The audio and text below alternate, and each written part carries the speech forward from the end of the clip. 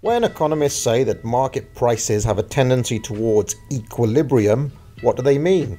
All products in a market economy have a supply, that is, how many of a given good are produced, and a demand, which is the total number of people who want that good.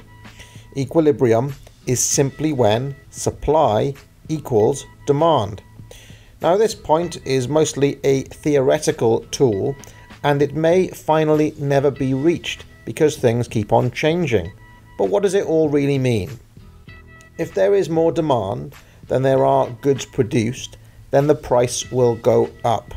In this case, more people want biscuits than there are biscuits being made, so the individual unit price of a biscuit will go up. But this increased price is not only going to make our biscuit makers more money, it's also a massive signal to capitalists and entrepreneurs that there is good money to be made in making biscuits. And so many people looking to make some more money will be drawn to the biscuit industry, which naturally produces a proliferation of consumer goods in the biscuit market. So now supply has met demand and the price goes down. Now let's pretend there's a craze for some other good, let's say cakes, and this lowers demand for biscuits. The price will drop as now firms in the market must compete for fewer customers, and lower prices are always one way of doing this.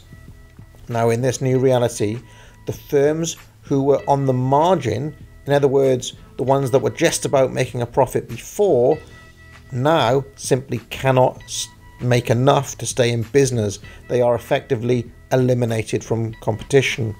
Another way we might look at it is that the rapidly falling price is a signal for players to get out of the biscuit game. And in this new reality, where there are fewer players in the market competing for fewer customers, the supply naturally goes down. And as it does, the price goes up slightly. And these fluctuations in price, producing continual adjustments of supply according to demand, is the tendency towards equilibrium. As long as the market is functioning reasonably freely, supply is always trying to meet demand.